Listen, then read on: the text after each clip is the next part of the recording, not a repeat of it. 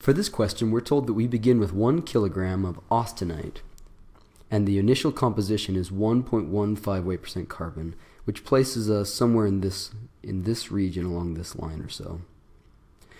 It says that it's cooled down to less than 727 C. This is the line for 727 C, so that's the eutectoid reaction. Given that information, we're asked the following. What is the pro-eutectoid phase? How many kilograms each of total ferrite and cementite form? How many kilograms each of perlite and pro-eutectoid phase form? And lastly, can we sketch the resulting microstructure? So let's begin with the first one. We're asked to identify what the pro-eutectoid phase is. The pro-eutectoid phase is the phase that forms, that's part of the eutectoid reaction, but happens before the eutectoid temperature. So let's remind ourselves, a eutectoid reaction is solid 1 going to solid 2 plus solid 3. Or in this case, austenite going to a mixture of ferrite plus Fe3C. Therefore, we look, and as we're descending in temperature, we will eventually get to the point where we have alpha plus Fe3C, ferrite plus cementite. But before we get there, we have to go from a region where we have a mixture of austenite and Fe3C. So therefore, Fe3C, this is our pro-eutectoid phase. That's the phase that's forming before the eutectoid reaction. Next question says, how many kilograms each of total ferrite and cementite will form? Well, since we're talking about ferrite and cementite, that's down here in this region. So we're going to cool it down this line, down below the 727 C. Now, we can recognize that there are different lengths of line that correspond to the lever roll.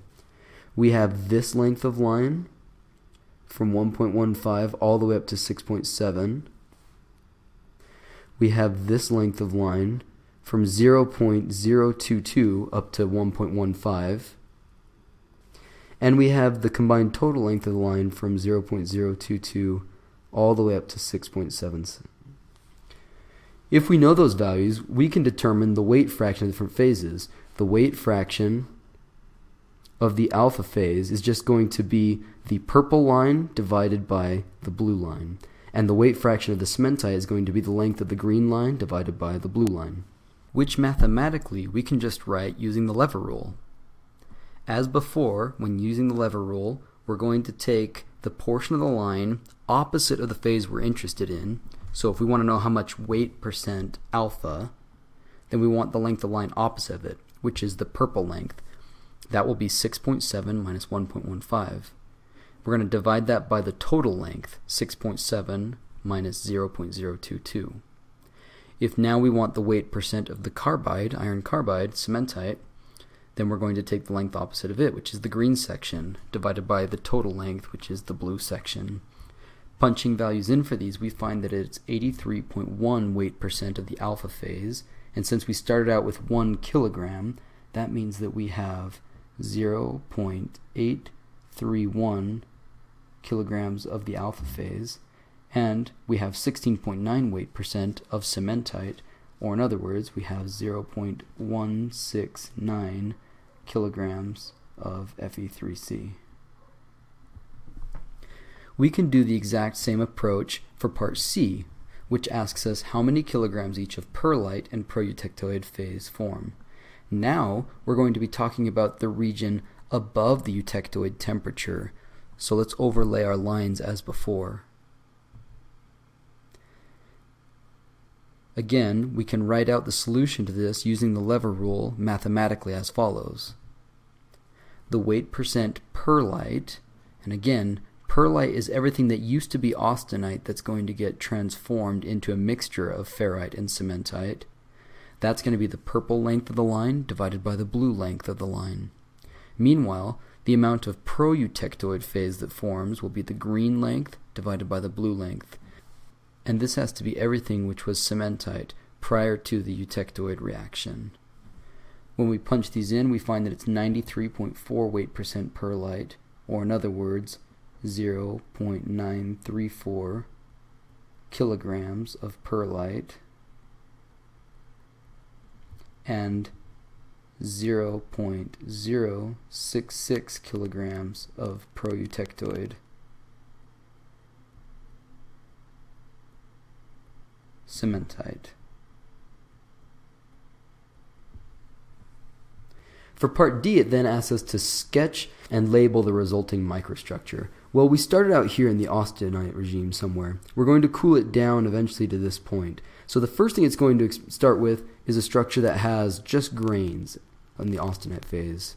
So these are all austenite. They're all at the same composition of C0. However, as we cool it down just above 727 degrees Celsius, we're now going to have a structure that looks like this. Where we used to have grains, we're now going to have a secondary phase forming right along these microstructures, right? So we still have austenite, but now we have our pro-eutectoid Fe3C forming, right? That's just above the eutectoid reaction. Now, why does the Fe3C form along those grain boundaries? Well, because every new surface that you form has a surface energy associated with it. So if it's going to have to form a new phase, it's going to form it where an old surface used to be to minimize new surface area. As soon as you go below the eutectoid temperature, 727,